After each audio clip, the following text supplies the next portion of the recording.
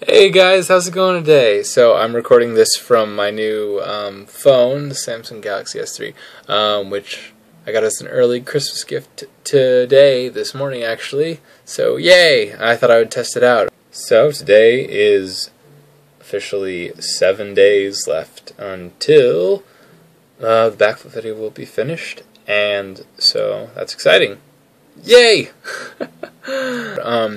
So being Christmas Eve and all, and it's already 11:40 and I haven't put anything up yet, I thought I would read a poem I wrote in 2005. So when I was really young, I wrote this poem. So I thought it was appropriate, so I'll go ahead and read it for you. It's called Christmas Eve Night. Midnight is nearing, and all through my house I've began hearing noise not from a mouse. I hear my brother stirring in his big comfy bed. Something must be occurring in his small little head. A little round object emits from his head. A sugar plum reject floats over his bed. All out of nowhere I hear a big clatter, and if my head's here it sounds like a shatter. I run down the stair and look at a shawl. Wait, that's not there, it's actually a ball.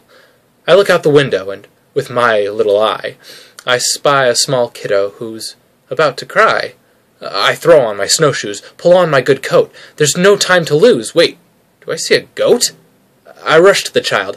I gasp. Can it be? Something so wild. It's my sister, Dee. I ask what has happened. She doesn't respond. I say she'll be grounded. She waves her magic wand. The window's repaired. The fire is burning. I have now learned the butter is churning. Wait, I think I'm asleep. So now I open one eye, I take a short peep. I look and I see the lightened sky. What had just happened? Could it just be a dream? I must get my head fastened, or run into a beam. Well, daylight has come. I shake all my siblings. Dave sleeps like a bum. The telephone rings. I answer it, then I say hello.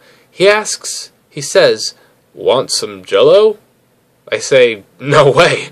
My dog starts to whine. I hang up and stare straight at our pine. I go over and stare at the tree. I see presents for Dave, Dee, and me. We rush into the room. We make a loud boom. Toys of all kinds await us there. Happily, us three begin to stare.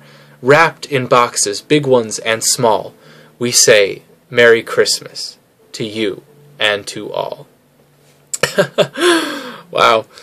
I actually just read that for the first time in years. But, yeah, so there's that for you guys. I'll see you guys tomorrow.